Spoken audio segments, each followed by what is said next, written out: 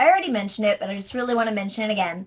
The 4 C's of the Common Core: creativity, critical thinking, communicate, and collaborate.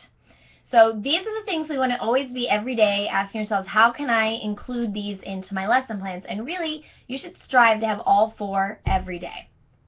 You probably won't be 100% every single day, but that should be your goal, is to strive for that.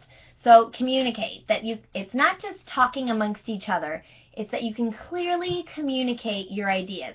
So that can be in a variety of ways.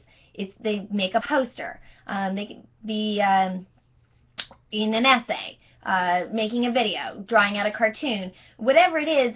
They have an idea, they have a piece of knowledge, and they can somehow communicate that clearly. And it could be in front of the class as a speech, or again, it could just be writing an essay. So communicate, collaborate.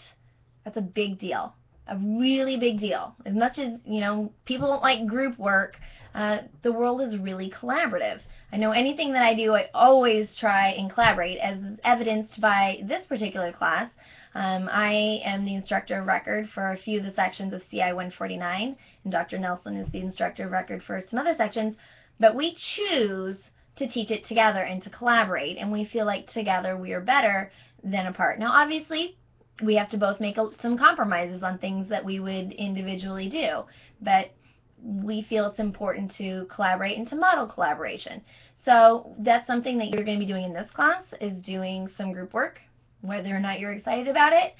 We actually had an overwhelming amount of people just at the end of the semester say that's what they got the most out of the class, was working together on the collaborative lesson plan project. But you're going to have your students do that. So we're going to have you working together. Okay, you're going to be frustrated. That's the way group work goes. We know that. But we want you to start processing to yourself, how are you going to facilitate that for a K-12 student? You guys are adult learners. You can work some things out. That's not necessarily always possible with high school students, middle school especially. So you need a kind of a plan of how to structure it and teach them how to do some of the group work things and kind of realize some of the realities of it. But regardless, that even if it's not a 50-50, which group work almost never is, there's still something everybody gets out of hearing the ideas and feedback of others. So you are going to have to do collaboration in your classrooms, so we're going to do it in this classroom. Critically thinking, so that's not just straight up memorizing facts and regurgitate them, but being able to explain yourself.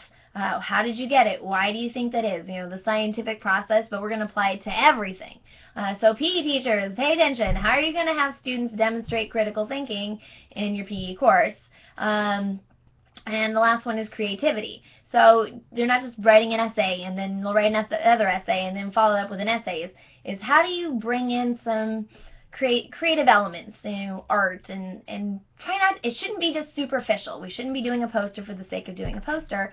Why is that choice better? How does this help students to more clearly communicate their ideas, to spark their interest, mixing it up, but coming up with a creative solution? It doesn't necessarily have to be art when you talk about creativity.